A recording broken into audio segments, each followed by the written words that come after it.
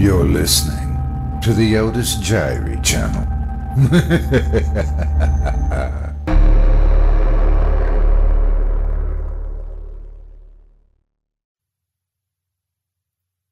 SOULCATCHER by James Patrick Kelly.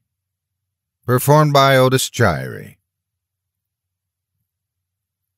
After years of planning and scheming, of deals honest and not, of sleepless nights of rage and cool days of calculation, Clary's moment arrives when Zenny Harville Asher, the ambassador from the Four Worlds, enters her gallery. As a concession to local xenophobia, the Zenna is embodied as a human male. Of course, he is beautiful. Some liken the Zenny to the fairies of Earth legend, their charisma so intoxicating that, at the merest nod, a groom will walk away from his new bride, a mother will abandon her infant. Is it telepathy? Pheromones? The lure of great wealth and power? No matter. Clary has steeled herself against the Zenny's insidious power. Ever since the ambassador made planetfall, Clary has been on a regimen of emotion suppressants.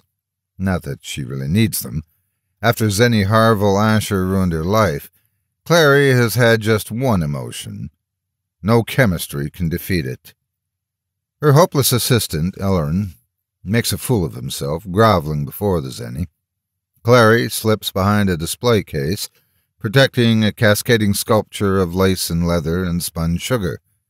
She is content for now to study her prey.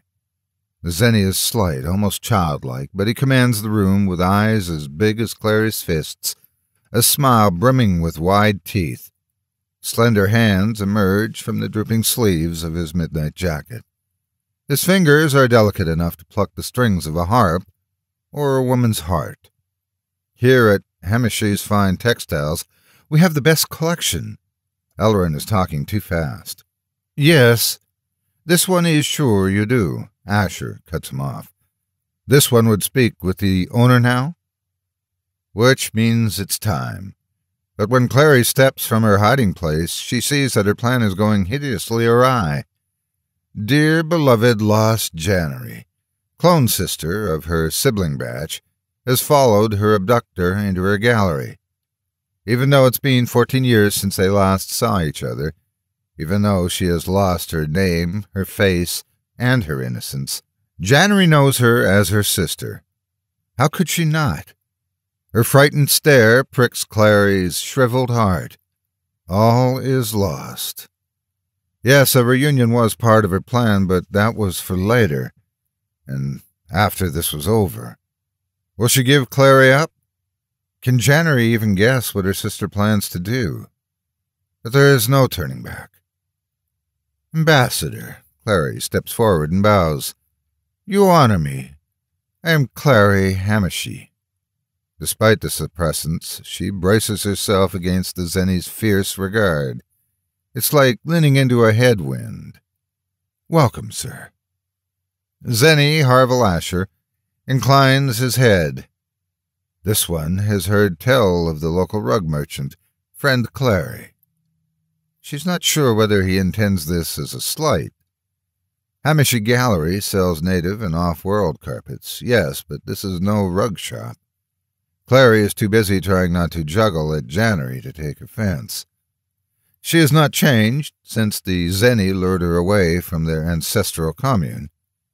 Bitter years have aged Clary, and she has taken steps to smudge her appearance, but January is still as striking as Clary once was. She has the rust-brown curls framing her pale features of their genetic line. She wears a high-necked white gown, perhaps to satisfy some ancient bridal fetish. Her sister shows no sign of anger or sadness as she shies behind the ambassador, as if she is afraid of Clary. Has she accepted her humiliation? Embraced it? Unthinkable. Clary tries to imagine herself in January's place as her sister catches up the decorative glass chain that dangles from the choker around her neck. What? Asher notices her. She won't hurt you. Without a word, January presses the end of her chain into his hand. One never knows what bothers the pet. Zenny Harville Asher does not apologize. It's being skittish today. Clary wants to yank the chain away, crush it in her bare hand, until shards of broken glass bite her. Not to worry, she says. She addresses the Zenny, not her sister. She is safe in this place. A pleasant enough shop. He gestures at the racks and display cases, the hangings and the shelves that line the walls. Might one find a present for a good friend here? A unique present, perhaps. Clary's smile is tight. She knows why the Zenny is here. Clary has paid an outrageous price to bait the trap, has discreetly encouraged the rumors about her illegal acquisition. But she must not rush. There's a scene to play before the final act. Let me show you my treasures. She tries to gesture for Ellerin to peel January away, but her assistant is useless. Tomorrow Clary will fire him, if there is a tomorrow. The Zenny is not impressed with the lifelike nylon nudes wrapped around movable skeletons, nor does he appreciate the remarkable properties of nylon. It's semi-translucent, says Clary, so several layers of differently colored nylon produce the subtle skin tones. See how the artist's needle modeling suggests wrinkles about the eyes? Nor does he care for the bowls made of taut, coiled snuro, or the hanging of cloth beads arrayed on glow wires. Passes Tuk-Tut's mixed-media tensioned fabric sculptures without comment. Clary stubbornly describes a French tapestry from the 22nd century. Notice the classic border filled with floral bouquets and architectural scrollwork around the very fine floating landscape scenes from old Earth. Depictions of Oriental life with courtiers seated on motorcycles, and see here, plants, birds, zombies. But Asher's already moved on past an area carpet in the Tabriz style by master weaver Kumanin, and the chainmail business suits. Clary hurries to catch up. He flips through Fovian rugs hanging on a telescoping display like they were pages of a book he's deciding not to read. One wants something special for a special friend, he says. Then he leans close, too close, and for a second his huge black eyes erase all Clary's worries about her ruined plans. In that instant of domination, Clary feels something for her sister that she's never felt. Envy. There is more. She twitches free of the Zenny, gathers herself. Work not yet priced, items I had not intended to sell. Keep the best for yourself, a strategy to live by. He chuckles. Still, one might be interested to see, if not to buy. Of course, Ambassador. Although it might be best if your companion stayed with Ellerin. She raises her voice to arouse the bedazzled Ellerin. There may still be a way to salvage the plan, but January must not see what is to come. No! January is trembling. The Zenny glances over his shoulder, as if he has forgotten that she is following them. You've provoked the pet to speech, friend Clary. He gives her chain a tug, and she doubles over, eyes downcast. It's not often so bold in public. Want, her voice grates from disuse, to come. She raises her eyes just enough to meet Clary's horrified gaze. One is at a loss to explain this behavior. Worried lest the Zenny punish her, Clary babbles. It's fine, not a problem. I just thought it would be more comfortable out here. I live here, you see, and my rooms are rather cluttered just now. She gestures for them to follow, and when the Zenny hesitates, she almost makes the mistake of putting a hand on the ambassador's shoulder to steer him toward the rear of the gallery. Please, she says, it would be my pleasure. Ellerin, you can close up and go home. The fewer witnesses, the better. Ellerin. Most accommodating friend Clary.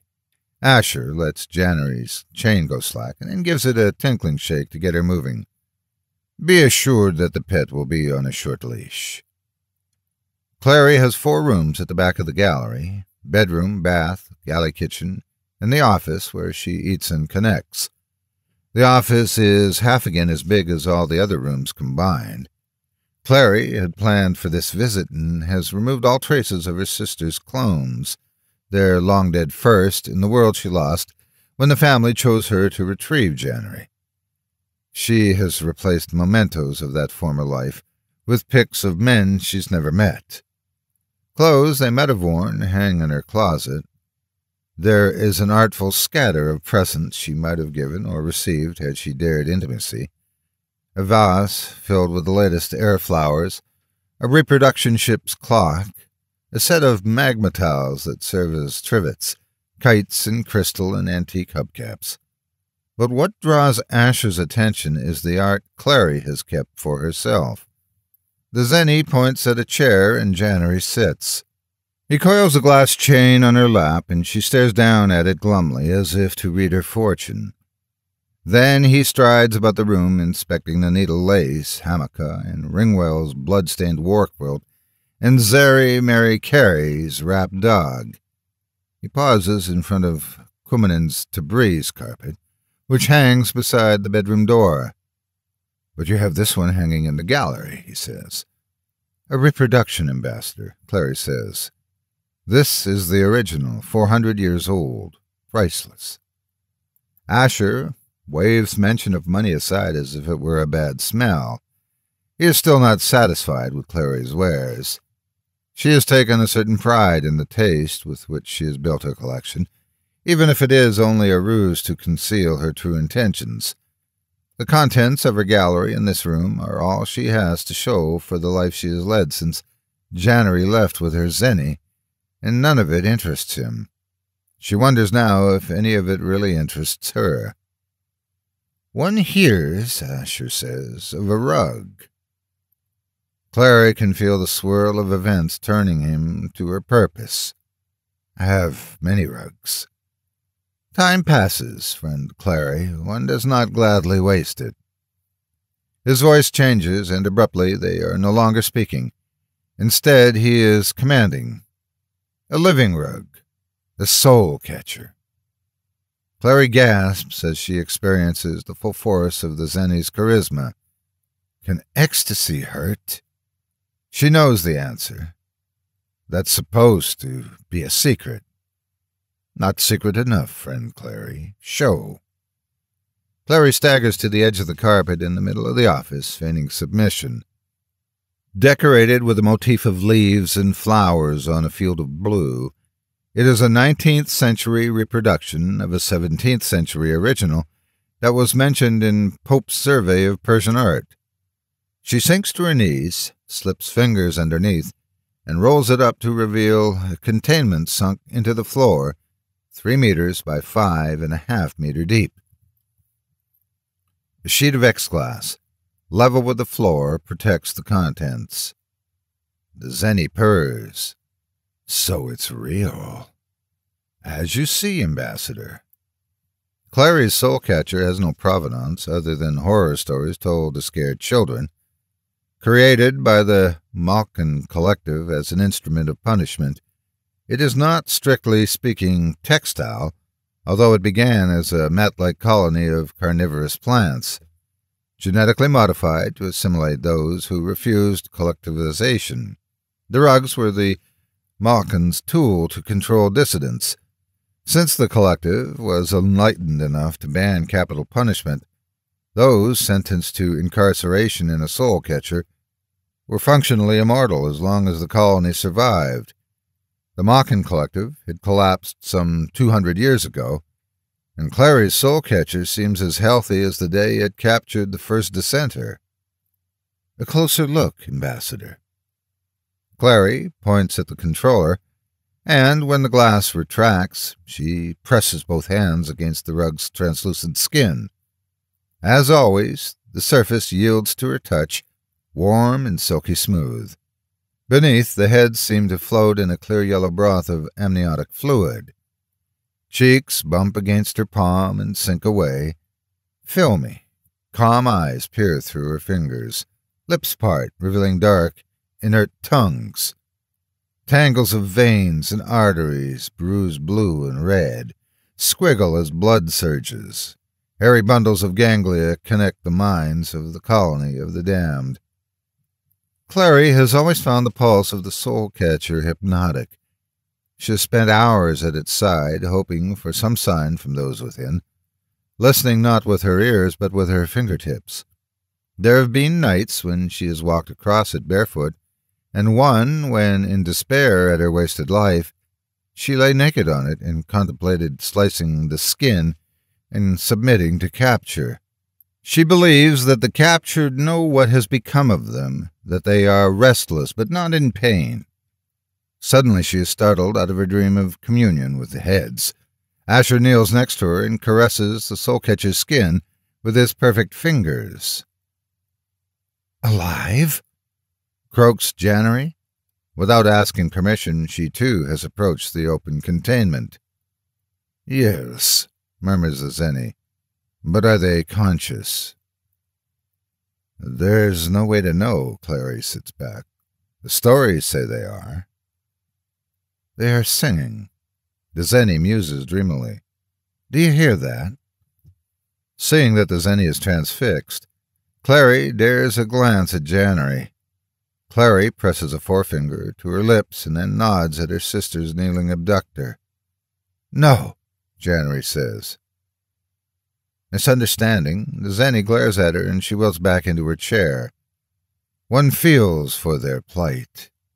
"Name your price." "It's not for sale." It takes a moment for the Zenny's mouth to work itself into a smile. "Not? I mean, you don't understand. This is a registered historical artifact. It's against the laws of our world to sell anything on that list." "Then how did it come into your possession?" "A gift, Ambassador, from a dear friend." A dear friend who Clary had blackmailed. A parting gift that poor Therese had given as she and her husband fled their creditors. "Then this one must hope for your friendship, Clary." Clary realizes too late how close she is to the Zenny. She tries to scoot away. The Zenny rests its hand on Clary's shoulder. "Perhaps an exchange of gifts." "Ambassador?" The hand unlocks years of grief and anger, Clary's blistering need for revenge. At the same time, she is so swollen with the Zenny's desire for the SOULCATCHER that her brain feels as if it's pressing against the inside of her skull. What she wants and what Zenny Harville Asher wants are so nearly the same. She must acknowledge their mutual desire. The Zenny must have the rug. That is the plan, and Clary must have her sister. But the plan is broken, useless. There is no plan. And Asher is so powerful, and she must say something or her head will crack. She must. She must. "Would I would exchange." How can she talk while a fist of blood is punching her chest, clenching at her throat? "I feel as if—" She can't stop herself. "Need help replacing Ellerin. Useless Ellerin." She gestures wildly at the gallery. "Help." Now it is all she can do to point at January. Her. She hears her sister's strangled cry of anguish. Then the Zenny is across the room. Zenny Harville Asher thrusts a hand to January's face, palm over her mouth, fingers splayed. "Nothing," he says. "You are nothing." She shakes beneath his grip. "Say nothing." Clary reclaims her anger and flicks her forefinger to deploy the blade. She slices into the skin of the SOULCATCHER. "You want the pet," says the Zenny, who is still attempting to subdue January.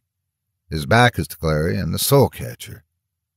"Humans can't own humans." "No, of course." Clary's nose fills with the sweet, yeasty smell of the amniotic fluid. Why did I say that? As if the Zenny didn't know. But I did, didn't I? She doesn't know what she's doing, only that she must do something. She babbles again.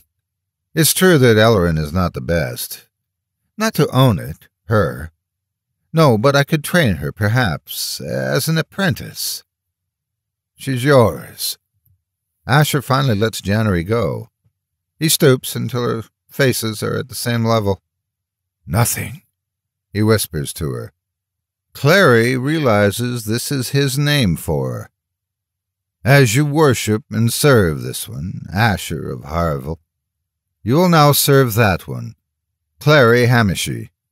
He breathes into her gaping, agonized mouth. Your new friend. Then he laughs. Clary shakes her head to clear it. January is free. Wasn't that the most important part of the plan? She can stop now. But the price of all those years of suffering must be accounted for.